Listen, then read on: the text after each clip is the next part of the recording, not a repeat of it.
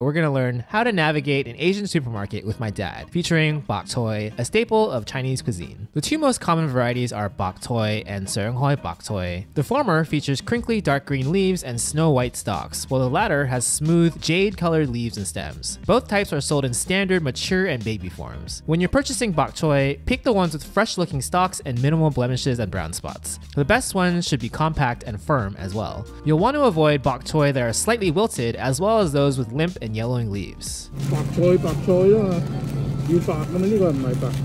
I love getting to eat bok choy basically every day as a kid, and I'd love to pass that down to our own kids. So that's why I'm so excited that